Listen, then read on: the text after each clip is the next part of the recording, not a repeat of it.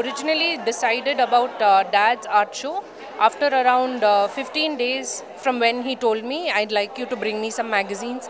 You work in a hotel, so bring me all the magazines you can find. So I must have brought him at least 50 to 100 magazines, and I didn't know what he was doing. All I would know is my mother would keep calling me and saying, why did you bring these magazines? Your father's making such a big racket in the house, and it's so untidy and everything. So we waited, we said, let's see what he creates, because in the first time in years, he asked for some new material to work with. Then he kept cutting paper and throwing, and then one fine day from that studio, around 10 or 12 pieces came out, which was stunning, like you can see. They were all made with scrap paper from magazines, and suddenly there were these beautiful monuments.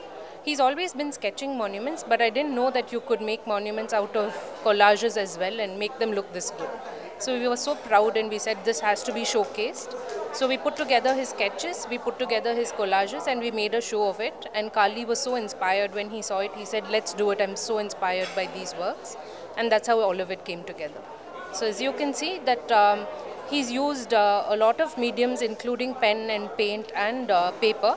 And out of nothing, he's created these amazing monuments. So I'm really proud of my father, and so are my two sisters, and we proudly present to you I2EYE.